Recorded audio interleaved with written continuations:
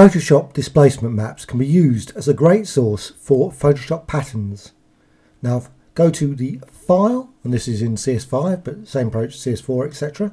Go to File, Open.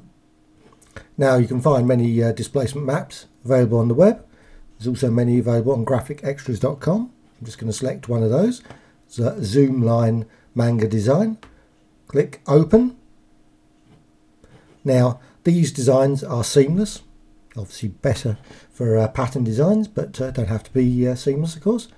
So then go to Edit, Define Pattern. Now enter a name, well I'll just keep same, click OK. Now let's get rid of that.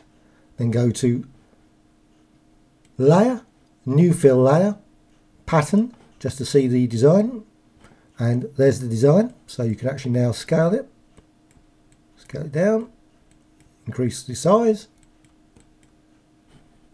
So you can basically do that. You can of course create additional ones. Just quickly load another one in. File, Open, just select another. Now just go to another folder with another displacement map. Paint Designs. Just going to select one of those. Again do the same. Define Pattern. Again enters the design, click OK.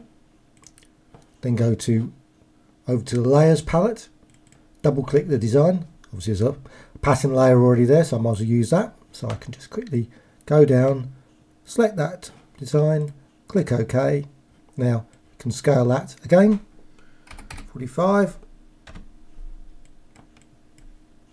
67, do various things, and of course you can move the design as well.